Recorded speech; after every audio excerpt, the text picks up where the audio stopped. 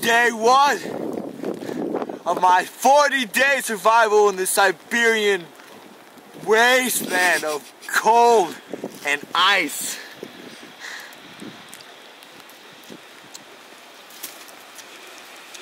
I've got some tangled wire,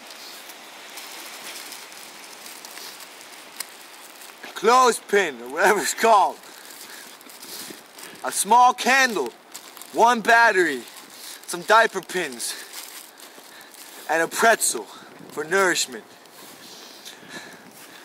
For these next 40 days, I'm gonna have to go through hell, a frozen hell, trying to survive with what I can gather from the land.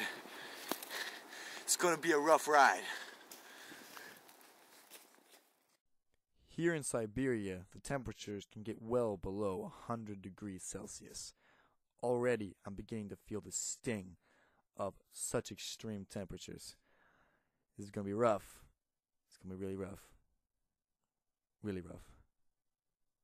This is the 37th survival expedition that I've gone on.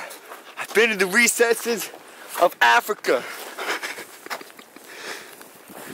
Give me a second. Australia, Bermudan Triangle, but nothing prepared me for these 40 days here in Siberia.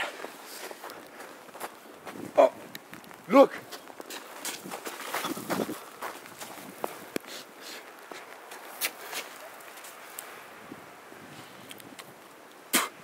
This is definitely Siberian hair tracks. I've got my wire. I'm gonna set up a little trap.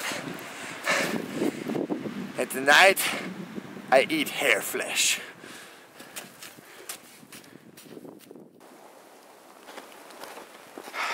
Find the stick. Has to be a specific kind of stick, see, like a fork. Just like that one. This is perfect. And this too. Now, go to the tracks. Place it right over. I set up my tangled wire. This is a sure way of catching any little crawling guy. You have to make it real specific like. The next step is to take something like branches and you put it on the sides. Because animals go for the path of least resistance. In this case, right where my trap is. Now that my trap is set, all I have to do is wait. It's been about 2 hours. Should be plenty of time. I'm gonna head over to my trap to see if I caught anything.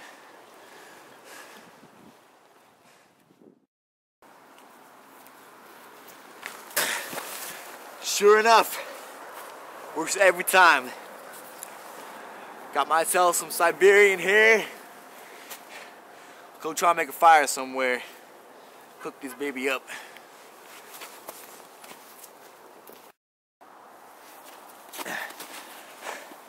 So now that I have my food, I've got to start a fire. The Siberian hair is known to carry disease, and if you don't cook it, you could be dead. Alright. The Indians of North America had a method of starting fire where you take a larger stick and then rub a small one to cause friction. Hopefully, I'll be able to cause a spark, which will be enough to catch this wood.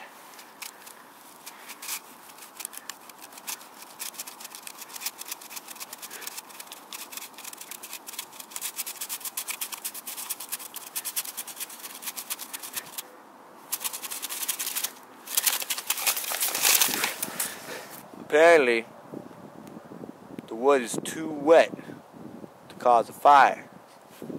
That means No rabbit for Din Din. I'm gonna have to find another source of nourishment.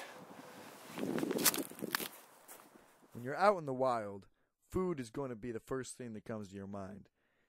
But the real danger in survival is the search for water. That's why I'm going to get as much as I can as I look for my little food.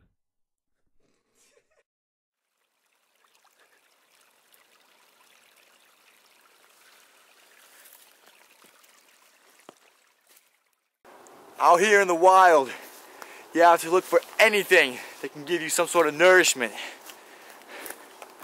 Bugs, maybe some worms. Oh, these are just what I'm looking for. Now, it's not on everyone's top to-do list to eat a worm alive. But out here in the wild, you don't have much choice.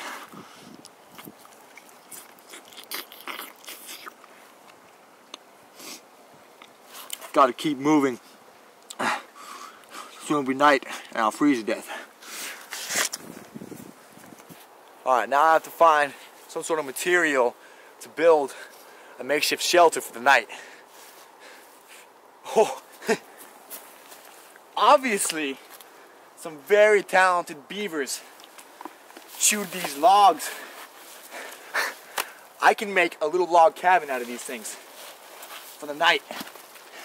Doesn't take much. You just start piling them, one on top of the other. Oh shoot! What? No, it's okay. Just keep rolling. No, just the house. It's okay. You got the house. It was an accident. It was a slip up. I didn't.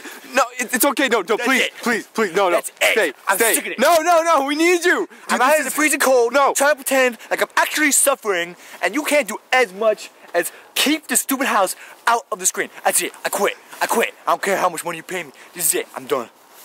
No. Find someone else. No. Let's Stroud. No. Bear Grylls. I don't care. No.